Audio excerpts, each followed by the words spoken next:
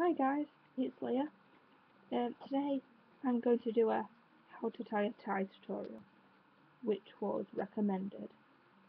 I'm going to do a professional look, like with all the buttons fastened. This is not a regular shirt that you'd wear to an interview or anything, but I haven't got one, so I thought I'd go a bit denim. And if you want to wear a jumper over it, it's completely fine. It'll just make you look smarter, I guess.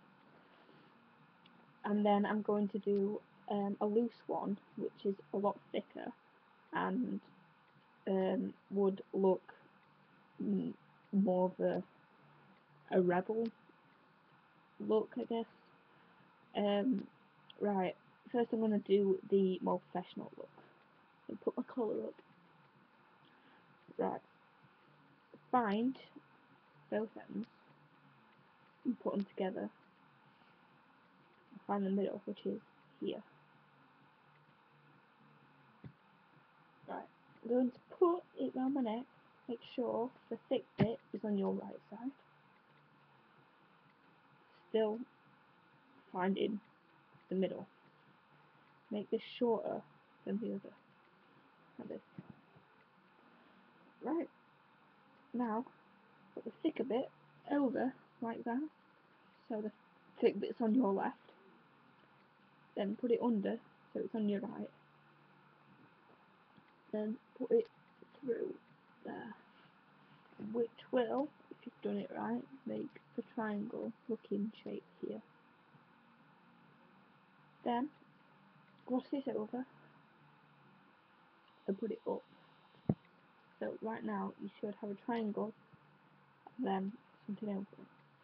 Then here, a little loop. So put this in that loop. Make sure it doesn't get twisted. And pull it with this bit like that. Make it tighter. Put the collar down.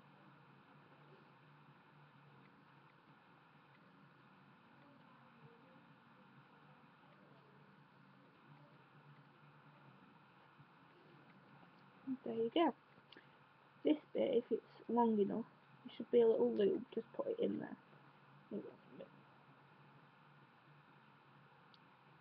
Rearrange it if you don't think it looks good. That's how you make professional knot, which is called a Windsor knot. Right, next I'm going to show you the looser knot, which is a lot easier to do and a lot quicker. First of all, you don't have to find the middle, just make it like maybe 3/4 way down. Right, put it over again so it's on the left and under, just like the first one. Then put it over like that, up,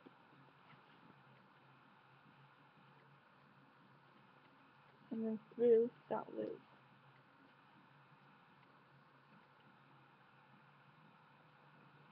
Undo a button.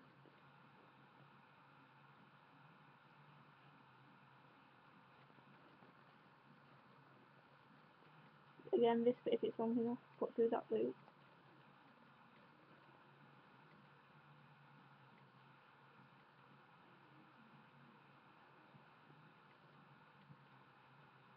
It might be a bit lopsided, just play with it as much as you want.